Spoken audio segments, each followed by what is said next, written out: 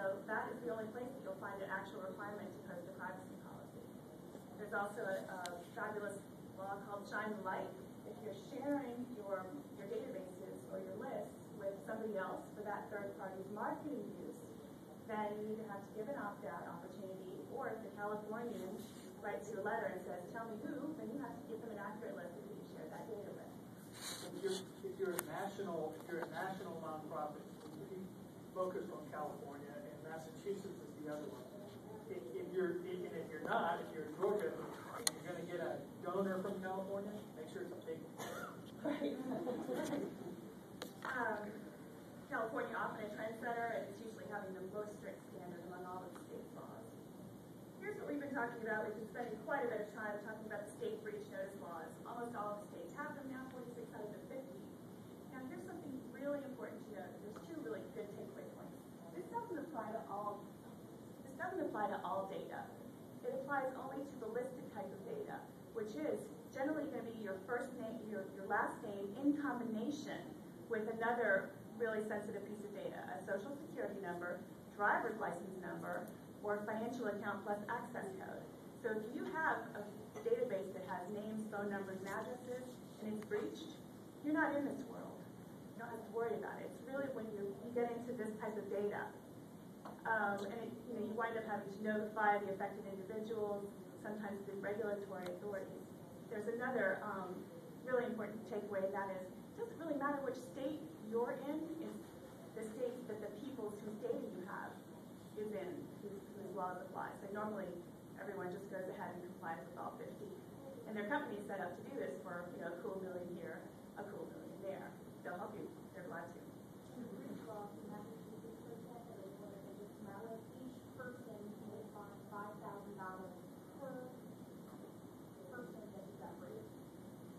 So is it helping the people in Massachusetts and people in California at all? I mean, do you see a big difference, or are they worse there because of it's not just for those states. You're looking at almost every state in the union now that has some form of breach notification law. And some's fine and some don't fine. Is it true?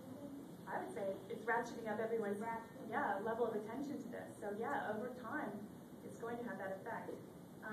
That's why I said I kind of look at these now for data privacy across the board. I protect all of that because each state comes up with new steroidal ingredients into their policies.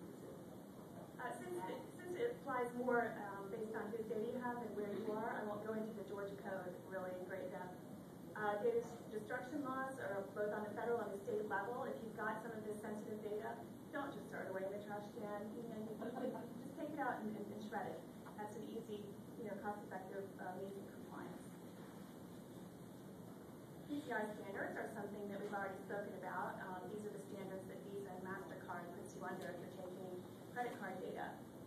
Nevada last year actually made it the law in Nevada that you must comply with PCI standards if you have that kind of data. So not only do you have a contractual breach if you have a breach, but you also have government proceeding on your hands if you violate that in Nevada. A lot of you hire people to do this stuff, right?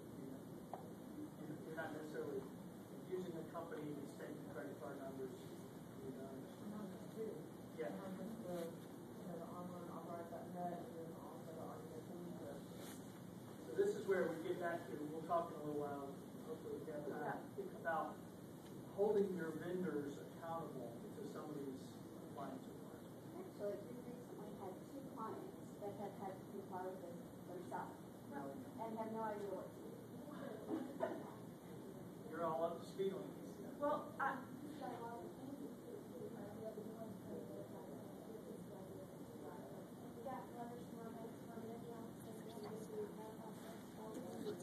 think part of what we're saying here, if there's a way to avoid having the data that puts you into this situation, I think that would be the first thing to look at as nonprofits. Don't keep someone's credit card information. Use it once and get rid of it. Don't keep that credit card number on file. It'll just cause you problems. Similar with social security numbers. The number's gone, right? You have to have evidence through your processes, through your documentation. Remember we talked about process and checklist. Part of that process to make sure that once you gather that information, that you can prove that you don't have it anymore.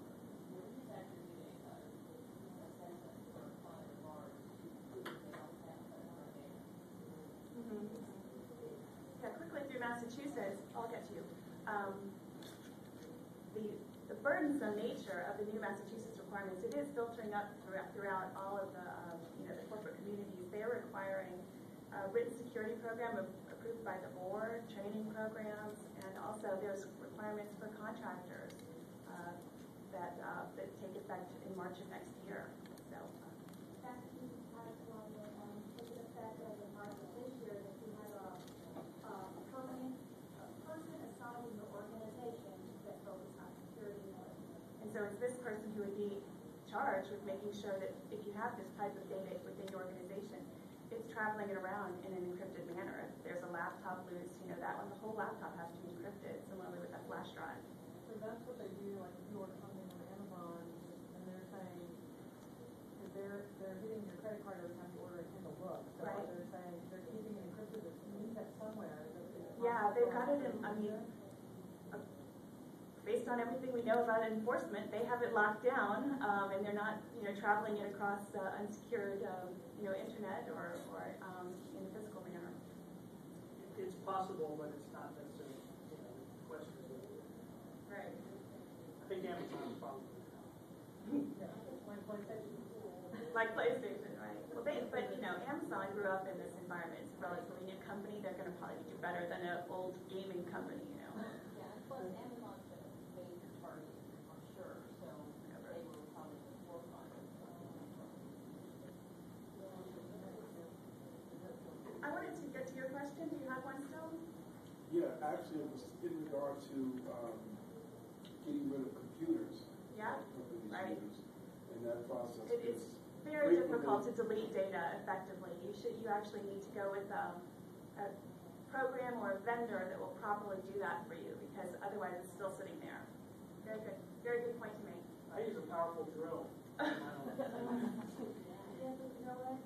I have an amazing forensic lab here, and these things you can drill, I guarantee You can find it. a lot of Oh, great, they're with my high. Fireworks. There's data destruction companies out there, big and small. But my point is, you might not be able to afford a data destruction company. But if you drill through a hard drive, you're showing that you're trying, right? You got that in your side. There's software that you can buy called Shreddit and stuff like that, that'll secure it and let it go over different drives. There's lots of things, there's things that aren't that expensive that you can use.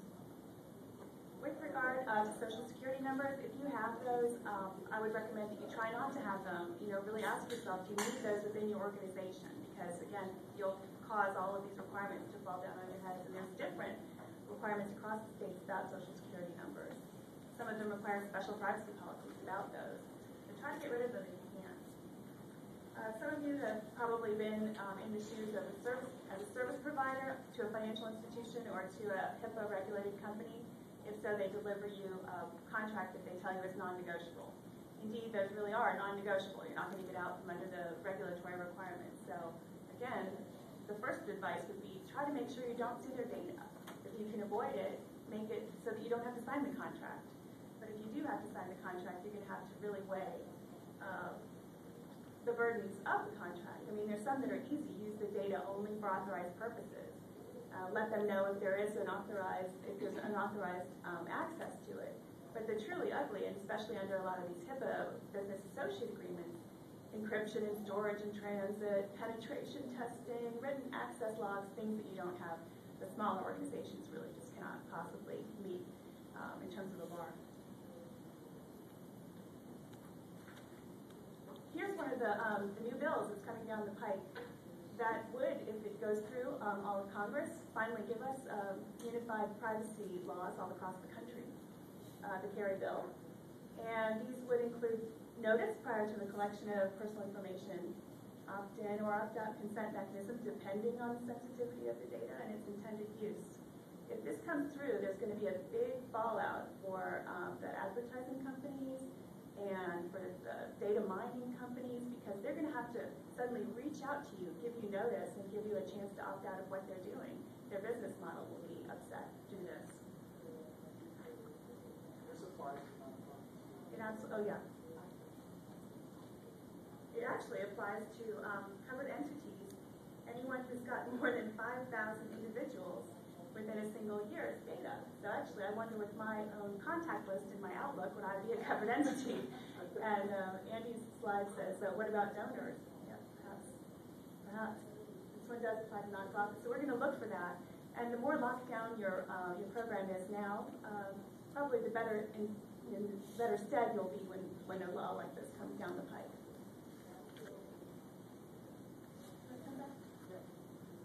So we've talked about the law, and one of the things we're running out of time, so I want to try to get practical quickly as we finish up.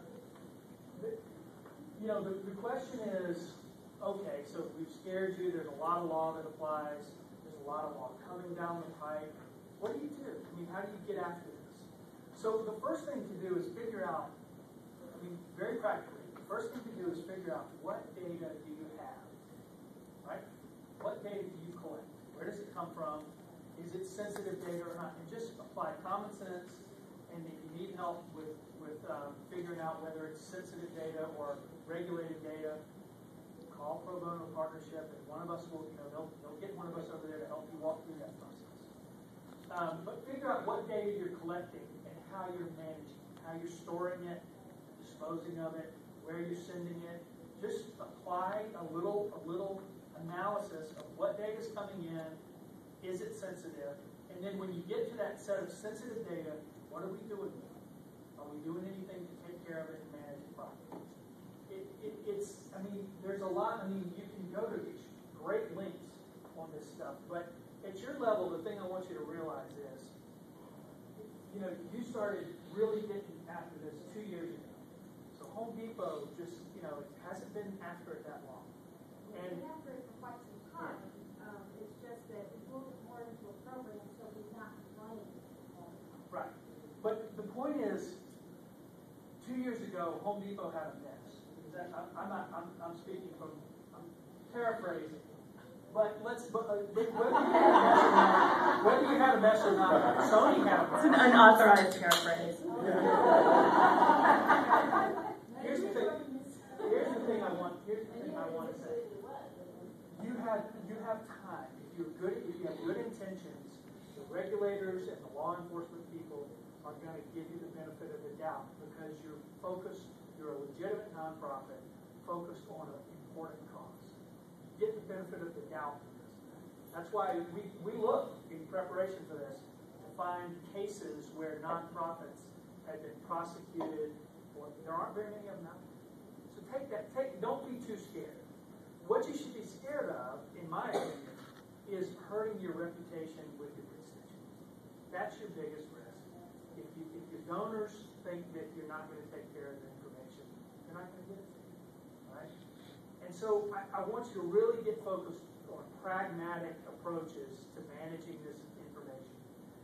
Things like lock your file cabinets. I shouldn't have to say that, but I'm going to say it because I've been in these organizations and I've walked around and seen unlocked file cabinets. It's very common. And put passwords on your systems, on your computer systems, and make sure that only people that need to have access to the data have access to it. These are not complicated things to do, but you need to have somebody focused on doing it. But one of the things to put on the list is when employees leave or volunteers leave and they have access to passwords and computers, you gotta lock it down. So that's one of the things is that some of we don't necessarily think about it, but employees who leave, who might have a beef, who have access to your computer systems or access to your data, they can do a lot of damage. So put that one on your list too. Well, and there are lots of things. That's one. You may need a privacy policy. You may not. That ought to be on your list. You may need to have some records management procedures. I think you do need that no matter what.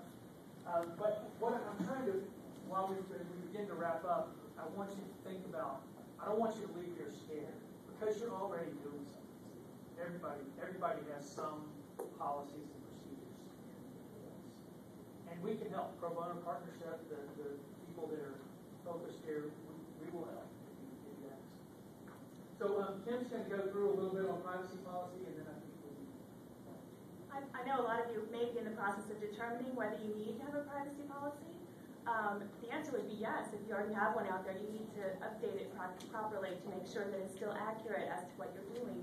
And also, if your constituency is desiring one and demands one and you need one because your competition does it, then yes, you probably need one. If you have only a few folks in California and you're doing something online, then in theory you need one. You can ask yourself if that little fact is enough to make you really need to take the effort to write an entire privacy policy just because of the possibility of a California action. It may not be enough right now to actually go ahead and cause you to write a privacy policy if otherwise you wouldn't. As we've said, other than that, there's no requirement that you do it right now. And in fact, I might say don't do it because there's some legislation coming down the pike that probably will require it, and you will need to redo it anyway at that time because likely what we do for you, even with a great lawyer, will need to be redone at that time. We'll probably, the emerging legislation will have covered all of the bases. So the message is maybe wait a few months. Wait a few months. That's right. As you do a privacy policy, if you do, ask yourself, are there any laws that dictate what you have to disclose? And as we've spoken of before, take a look at what the users expect. Make sure you put in there, if there's anything that may cause them surprise, that's actually under the way the FTC thinks, the area that you have to do the most notice about. And then the key thing is look at your capabilities. If only one part of your organization is encrypting, don't say that your organization encrypts because otherwise you're basically overpromising. Leave that out instead of saying, a blanket statement. Because overpromising is exactly where a lot of these organizations have gotten into trouble. Little list of best practices. I'm not going to go through them, but you may need to refer to these as you draft a privacy policy. One thing that I've done with a lot of my clients is I create a little mini summary in a box right at the top that's sort of the takeaway points that everyone's wondering about. Do you share my data with third parties? What do you do about email? So I put a little box, and it summarizes it. People really appreciate that when they come in and don't want to read the whole thing. Here's a little statement of the no-nos with privacy policy.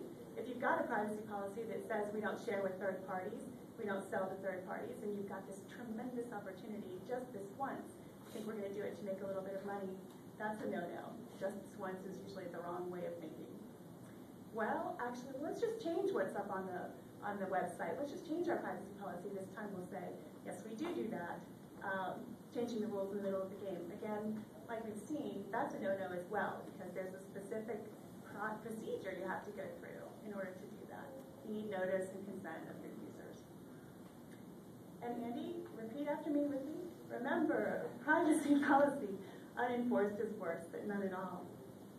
It's plaintiff's exhibit number 1. If you have a privacy policy which is not doing, you were better off not having one. Back to records management.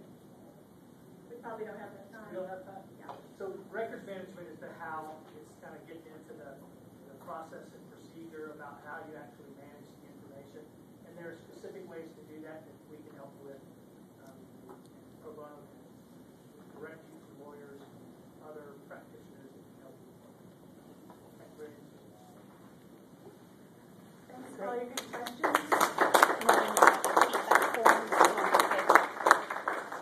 Wow, thank you all so much. Oh my gosh, this is great. Give them another applause.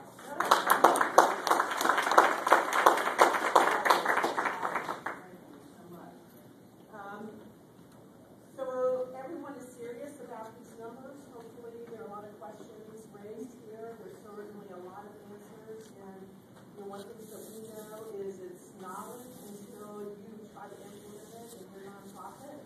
And you have to take it through, as you've heard many, many times today, through what you do, what your lists are, how you do your work, and all of that. So it's unique to you. So call on these resources to be able to help with it.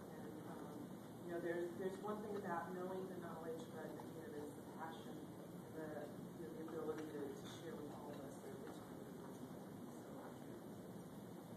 Please fill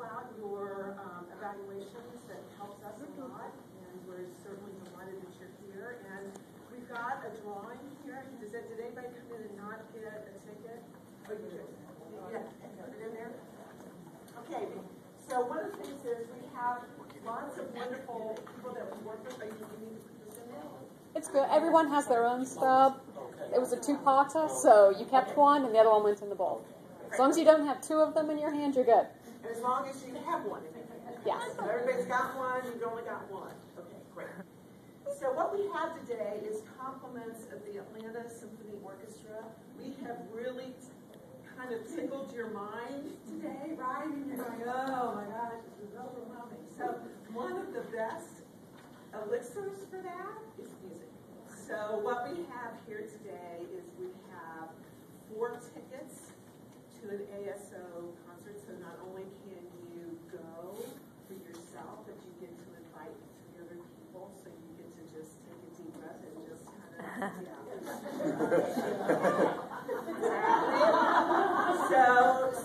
So here we are. Kim, I want you, we are your guests, and so we'll take it.